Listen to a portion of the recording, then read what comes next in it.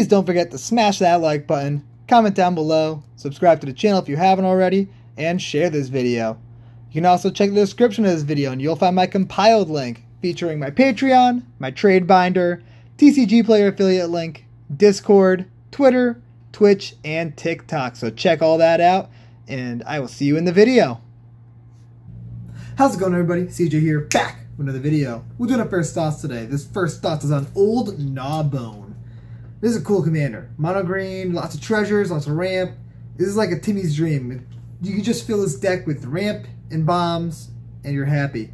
Like, just ramp into Old Gnawbone, throw in a bunch of cool cards that you can play after you make a million treasures. Seems great. It's kind of like a Sakiko, Mother of Summer.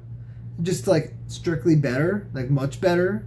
But it's a cool little synergy there. You can throw Sakiko in there for some extra mana. Seems good. But the categories I'm going to be talking about here are token doublers. We've got big creatures that can net you a lot of treasures. Some ways to get more benefits off of dealing damage to your opponents. A whole lot of one-off cards. The meme build, and a lot of cards for in the 99. So we're going to hop into this. Token doublers. I've only got 3 real token doublers to talk about here, being Parallel Lives, Primal Vigor, Doubling Season. Just double all your treasures. That seems fantastic. You can also throw in Second Harvest to double your tokens again. Just like, oop, 4 mana, double tokens. Yay, more mana. It's like a ritual in this deck, which is kind of cool. Next up, we're talking about the big creatures that you can use to net you a lot of mana. You've got Galta, of course. Soul of the Harvest. It's not super big, but it draws you a bunch of cards, so it's definitely worthwhile. And it does have Trample. There's Pathbreaker Ibex, which gives all your creatures Trample and a huge buff and can net you a ton of treasures.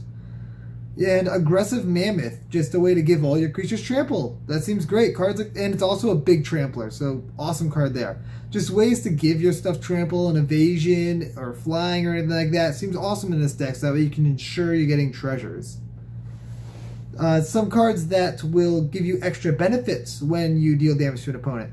You've got Toski, Bearer of Secrets, Orin Frostfang, Keeper of Fables, and Mask of Memory, all to get you extra card draw. Seems like great includes.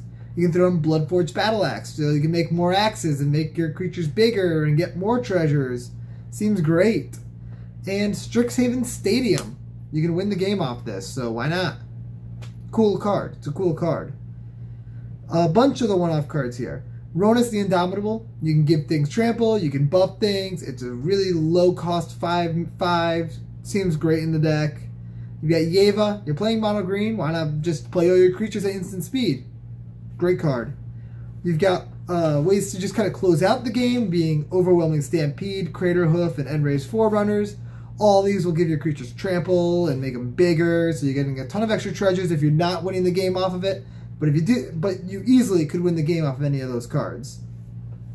You've got a lot of ways to draw cards off of having a bunch of big creatures, including Greater Good, Momentous Fall, Life's Legacy, Rishkar's Expertise, and my personal favorite, Return of the Wild Speaker, which can also buff your team and give you a ton of extra treasures or win you the game. Seems awesome. There's Exponential Growth, which you can use to just net you a ton of mana because of how big you're going to make your creatures, or a creature. Summoning Station, you can use to kind of turn treasures into tokens. So like if you swing in and hit for 7, you can sack a treasure to create a pincher token. And let me double check. How does this thing on top again? I don't have every single card memorized yet. I'm sorry, guys. Summoning Station. Whenever an artifact is put into a graveyard from play, you may untap it. So you make 7 treasures. Say you just hit with Old Gnawbone, you make 7 treasures. You tap it, make a pincher. You sack 1 treasure, untap it. Tap it, make a pincher, sack a treasure, untap it. So you can just kind of net. So you still get all of the mana from the treasures, but you also get a 2/2 for each treasure. That seems like an awesome include in this deck. Academy Manufactor.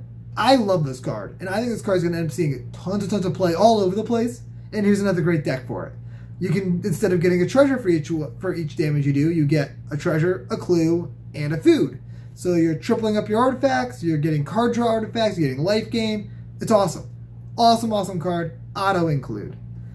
Helix Pinnacle. You can put all this extra mana into a Helix Pinnacle to win the game. Inspiring Statuary. You can turn your treasures into mana rocks so you don't have to sacrifice them and just net you a ton of mana that way. Awesome card there. I love Inspiring Statuary in these style decks. And there's a couple other ways that you can turn your treasures into more beneficial cards. Like Clan Ironworks, you can turn a treasure into 2 mana. Seems pretty good. Trading Post, you can draw cards off your treasures. Rampage of the Clans, turn your treasures into creatures. Seems great. And the last one-off card I want to talk about is Idol of Oblivion. Just a good card draw engine. You're making tokens all the time. Seems worthwhile. Now on to the meme build. I don't have much to talk about for the meme build, but the meme build is basically just making this a Primal Surge deck. Throwing all permanents into this deck and just going nuts with it. Just having a fun time with all these different permanents, and then you win with Primal Surge to throw everything in your deck onto the battlefield. That seems fun. I like that. And lastly, in the 99, we've got a lot of stuff here for in the 99. We've got Goreclaw. It gives trample to everything. It buffs your big creatures. It's perfect for this style deck. Beladros. I mean, it likes big mana. This is big mana. Sidar Kondo, Edric, and Derevi. All of those like creatures dealing combat damage to your opponent, so you might as well get mana out of that too. I'm going to be throwing a old Gnawbone into my Sidar Kondo and Malcolm deck. So I'm very excited about that. You can throw in any Dragon Tribal deck. Seems fantastic there. Especially because they all fly. Corvold. These treasures are going to get sacrificed to... Like, you sacrifice a treasure to get the mana out of it. So, why not draw cards off of each treasure that you sacrifice? Amazing. Chatterfang. Every time you make a treasure, you're also making a squirrel, so you're making a ton of squirrels too. You got, like, any other token decks or go wide decks that seems awesome in. Essex, it seems very, very cool for Essex because you're going to have all these tokens entering at the same time. You can make them into any other type of token, or those tokens into a copy of any creature you have instead. That seems awesome. You got Xenagos. I mean, it's just big dumb stuff, and if you hit with this big dumb thing and you double its power, then you're getting 1,000,000 mana. Worth it.